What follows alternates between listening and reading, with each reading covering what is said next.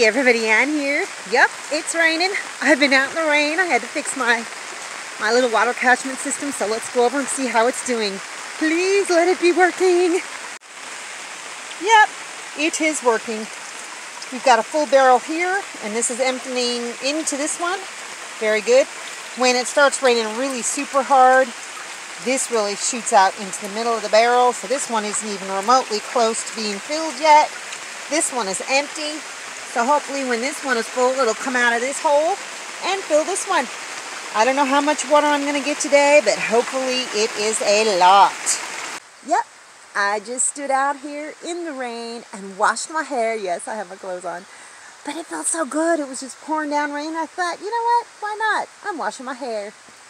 I was watching Judy with the chicks today, and I noticed that there was one particular chick that keeps going up right up to Julie's nose and then pecks at her. And Judy doesn't seem to really care. She just keeps watching, and let's see if she does it again. Yep. It's the same one. It's not. Yeah, look at that. It is not it's not pasty butt.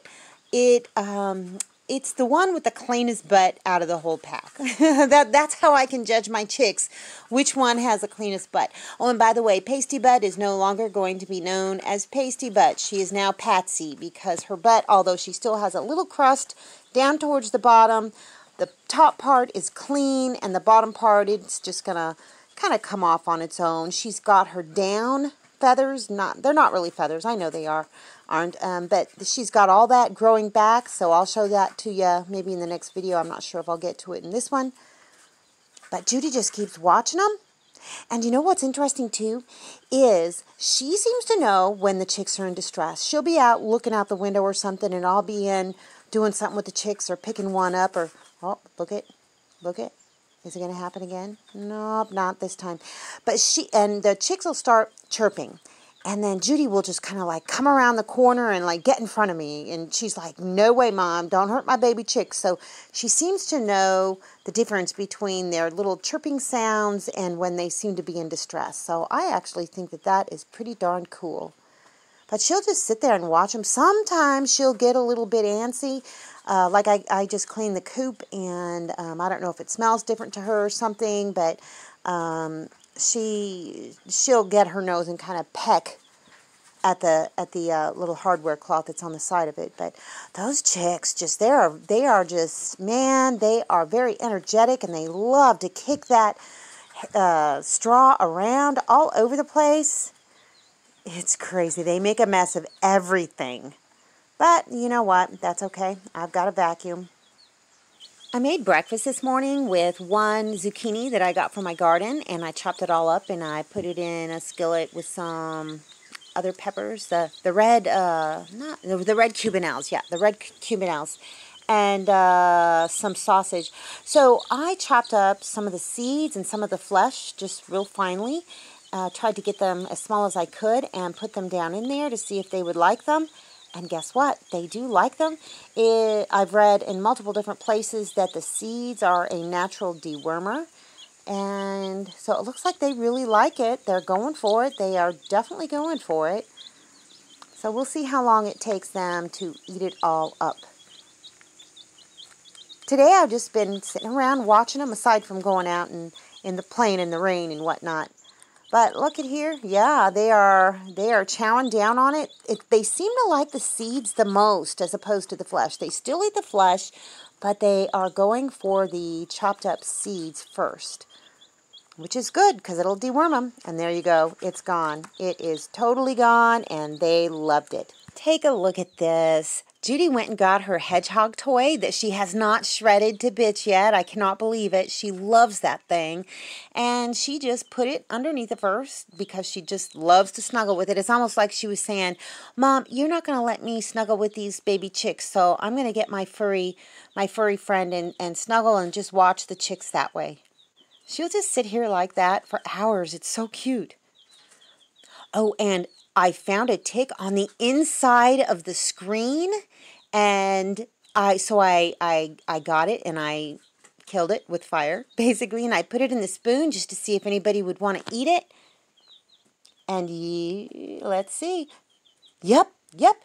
Now they're all going to chase it. Now, what I don't know if that one chick dropped it and then somebody else got it. I don't know. Let's take another look. She gets it. Did she drop it? Did somebody else eat it? I don't know.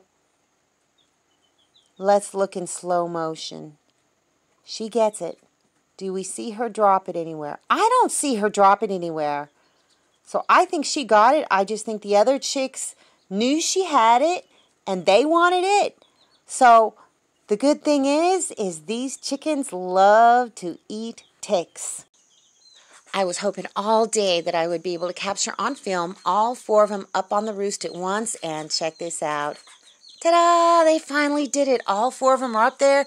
Patsy is the one who started getting on the roost first, and she just gets up there and hangs out. I think the other birds were kind of like a little bit jealous of her because they would pick at her from, underneath. But one by one, they each kind of flapped their wings, kind of flew up there. Sometimes they'd fall down. They kept trying, but they all learned to get up on the roost.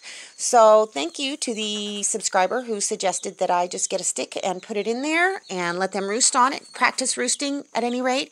They seem to really enjoy it, so thank you. Also, I'd like to talk a little bit about their nutrition.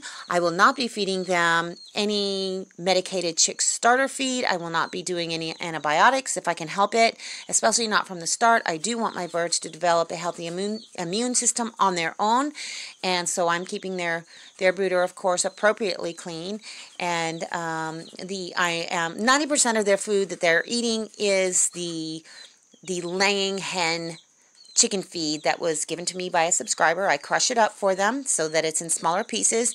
It's just a little bit lower in protein, so I just supplement their diet with protein, things like bugs and worms and whatnot. And also, don't worry about grit. I take them outside and they peck around in the dirt, in which they seem to love doing. A little concerned about the clay because the clay is so fine. I don't know that that's fine enough to aid in their digestion. So I have sand that I give them. It's not fine sand like powdery sand, and it's not like rocky type sand. It's just somewhere in between. And so I scatter that around for them in their brooder a little bit, put some little bit in their feed bowl, and they just get in there and just take it up little bit by little. Also, I'm going to talk to you, not right now, but eventually, about diatomaceous earth. I have some of that as well, and that seems to be working great. There's various different uses for diatomaceous earth, so we'll talk about that later. So anyhow, that's a mouthful. The chickens are doing great. They're growing, as you can see, and no more pasty butts, so I'm very happy about that. And, well, that's all I got for you guys today. See you in the next video.